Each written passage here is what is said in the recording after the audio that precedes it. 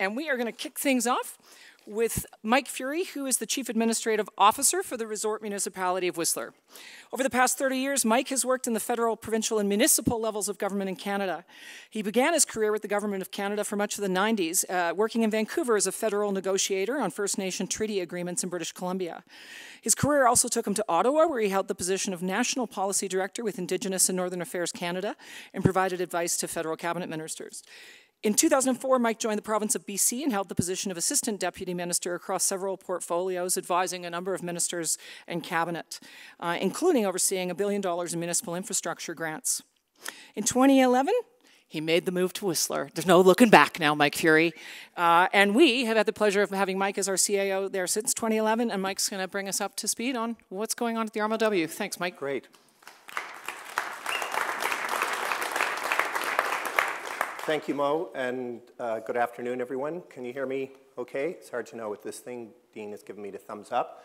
So I've got a number of slides I'm going to walk through, and sitting up in the back, I thought it was working really well, and compliments to Pat and others who've organized this, that I think the material is fitting together quite nicely in terms of providing a broad spectrum, and certainly with Val's and others' presentations. So interestingly, Pat spent some time on Squamish, and I thought I'd sort of start there a bit as well. And as Pat noted, the Sea to Sky region, Whistler, or Squamish, is #1 in terms of growth across the province, followed by Whistler. It's a tremendous amount. I won't run through it again, but Pat mentioned all the economic drivers happening in Squamish, and certainly here in Whistler. And you can see that the little box on the bottom left, that's the 2016 census.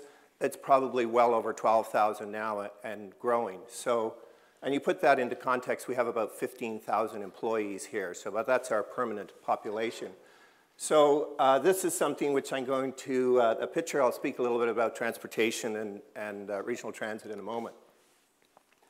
I wanted to also draw to your attention what's been happening in terms of growth in the non-winter months. And there's a lot on this graph, and Meredith, hopefully you don't have this one, but if you look at each month, on the far left-hand side is 2010, and on the far right is 2017.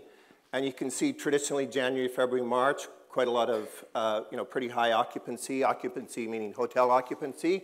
But if you move into particularly like April, May, and June, and just look at the growth in June from 2010 to 2017, it's been tremendous. And again in September, October, and November, a little bit slower.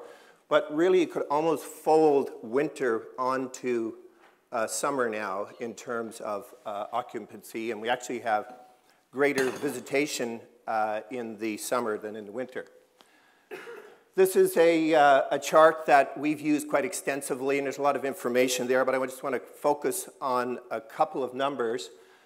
These two here, this represents, about 2012, we hired some economists and some others to look at what's the economic engine of Whistler, and did a lot of analytical research, some statistical analysis, and we came up with these representative stats. And if you look at the top one, Whistler contributes $1.5 billion towards provincial GDP. And to put that in context, that's equivalent to the agricultural and fisheries sectors combined in British Columbia. We're sort of on par.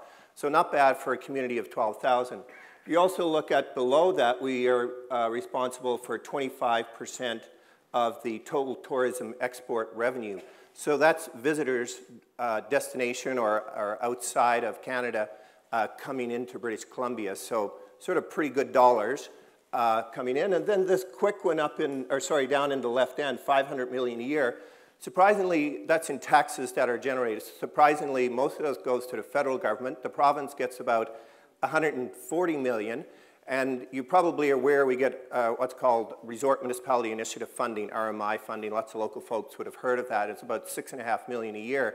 So we use this chart when we meet with the Premier and ministers and say, we actually pay for our RMI money in about by January 10th. So we've really earned it. So in terms of responding to the growth that folks have talked about, we had the success over the last 4 or 5 years have created, obviously, a lot of housing affordability and supply challenges, traffic congestion and parking, and particularly around what I'm calling the ever-evolving resort community characteristics, and I'll expand on that in a sec. So Pat had mentioned our official community plan, or OCP. It's really our highest level policy document. It sort of builds on our success to date. We're in the process of almost finalizing the update of it. It's focused on that long-term economic viability, quality of life for residents, and trying to find the optimum resort carrying capacity. And when I say optimum resort carrying capacity, I don't mean as many people as we can stuff in the resort. It's what's optimum in terms of livability, guest experience, and making this a great place to come. And so maintaining that mountain culture. And it's really, it guides our ongoing evolution. So just in terms of, a couple of others have referred to, we live very much in a cyclical economic environment in Whistler. And if you look on the left-hand side, it's 2010 to 13, and today on the right-hand side is the current reality.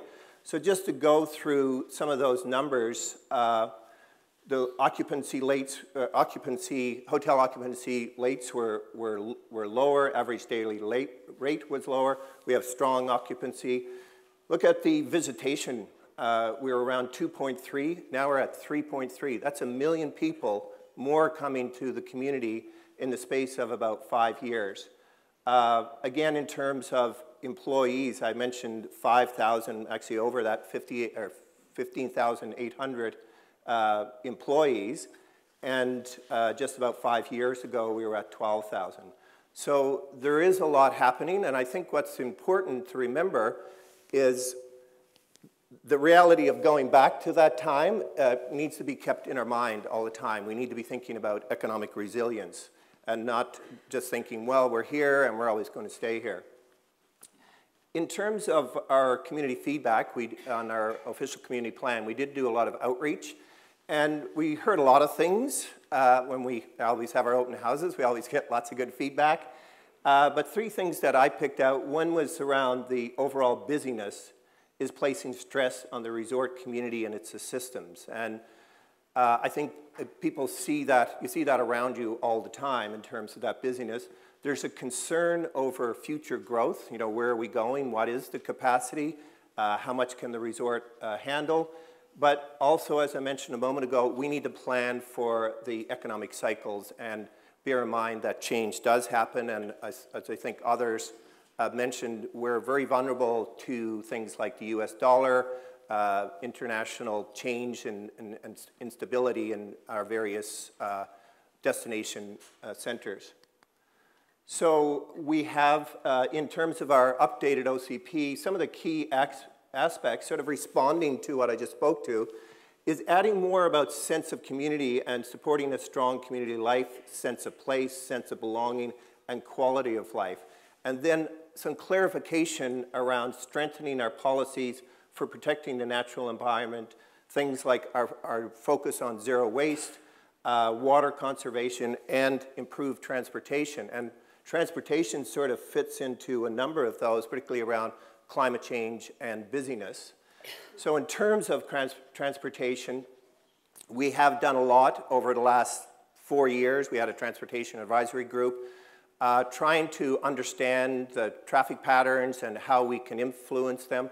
Some of them on the sea to sky are out of our reach, but we've done a lot of research, and interestingly, lots of interesting information popped out of that. One was we did some counting, traffic counters between Function and the village.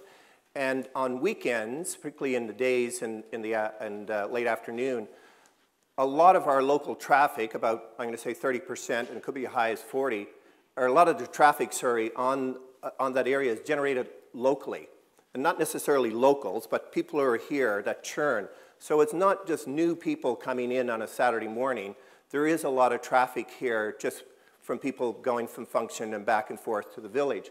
So in terms of addressing that, there were 2 key things. One was trying to get people out of their cars and onto the buses. So we tackled that by looking at parking and putting a price on parking, which was sort of always unpopular here. And we instead of taking that money from parking in the day lots and putting it into our general revenues, we put that into transit. So now, pretty much for the entire summer, we have free transit on Saturdays and Sundays, every weekend throughout the summer. And that has, our counters have shown, it's sort of stabilized and dropped a bit in terms of that traffic being generated locally. But the ridership has gone up hugely. The other piece we've been working on, and again fits in what was talked about with Squamish, and we're doing this in partnership with the Lillooet and Squamish Nations and the municipalities and the regional district, is looking at a regional transit, BC Transit, right from Mount Currie to Vancouver, and all stops in between. So Mount Currie, Pemberton, Pemberton, Whistler, Whistler, back to Pemberton, Squamish, Vancouver, Squamish, Whistler.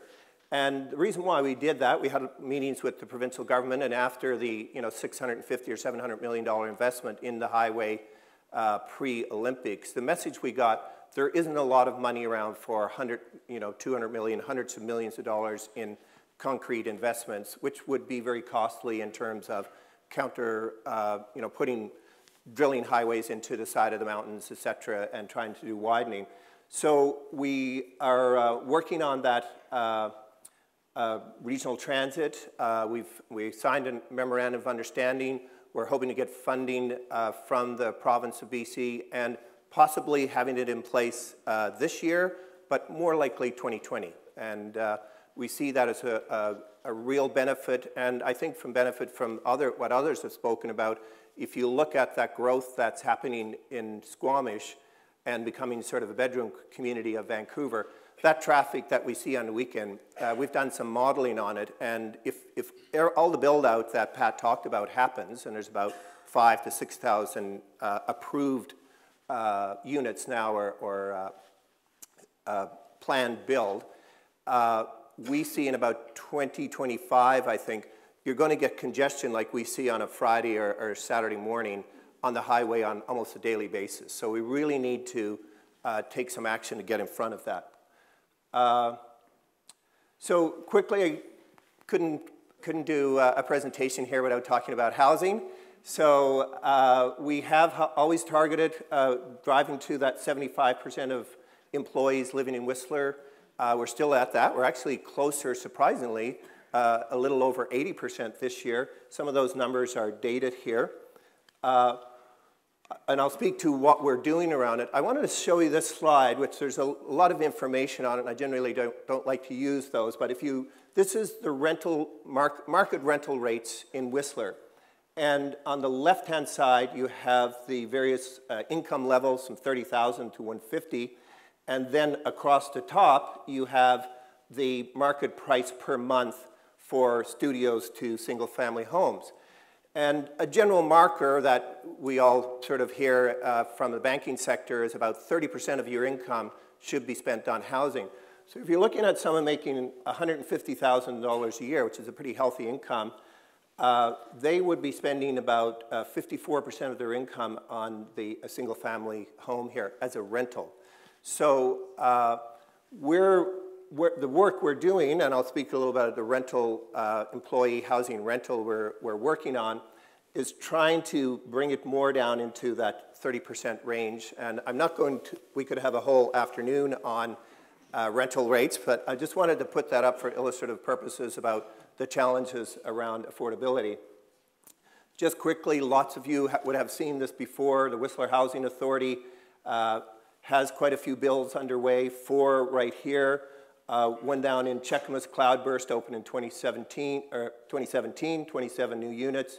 Legacy Way, that should say 2019, 23 units there. There's another being planned on Cloudburst, which could have up to, it says 40, maybe 50 rental units there. And then over in Rainbow, there's a project underway there that's targeted toward seniors. So one of the big things we're looking for, I better add this piece, makes a little more sense, is down in Cheakamus. So after the Olympics, pre-Olympics, we received land from the province as part of the 2010 Games. And those two parcels that are sort of in that grayish color are lands that are held by the municipality that are for housing development. Right now, we are focusing on that one in the red square, and a lot of work is underway by the Whistler Development Corporation, and Councillor Dwayne Jackson, who I see over there, is our local housing guru and our portfolio, housing portfolio person. And Dwayne and our team and WDC are doing a lot of work, and hopefully moving forward, definitely moving forward this year. Whether we break ground or not will be seen, but we're definitely will be for next year. And that's going to be a very significant rental unit. Could be possibly over 100 units, not bed units, but actual apartments. So that will be hopefully alleviate some of the challenges I spoke about a moment ago. So I'm also really pleased to be here today and sharing this stage with Carrie and Maxine from Lillooet, and great to be here on the traditional territory of the Squamish and Lillooet Nations. What we've been doing at the municipality is really trying to improve our relationships and grow our relationships with our two nation neighbors. And in 2018, we signed a government-to-government protocol, really about a channel to make sure we focus on communication and relationship building. Our official community plan updates has a section right up front that the nation's prepared that gets inserted into the beginning of the OCP on their history and their history in Whistler. We have quite a few sections on really trying to build our relationship culturally, economically, getting the more collaboration around the tourism and education and other shared interests, and also employment and training opportunities. And I'm sure Pete will probably speak a little bit to that some more. We also have, we're looking at a land exchange between a parcel of land the municipality owns up behind Emerald neighborhood. Sorry, I'll say that backwards. The nations hold a piece of land up behind Emerald neighborhood, and the municipality holds a piece of land in Cadenwood, the lower part of Cadenwood. So we're going to look at a land exchange there and zoning for market zoning for the nations to pursue housing development in that area, in the Cadenwood area. And I think we all see the OCP as a real reconciliation tool between our communities. So just to wrap up, we want to remain true to our mountain culture, manage our community impacts and economic success, continue to enhance the resiliency of our tourism economy and sharing the benefits, respond to global and economic climate change, and we wouldn't be anywhere if we weren't collaborating with our partners. So that's me. I hope it didn't go on too long, Mo. Thank you very much.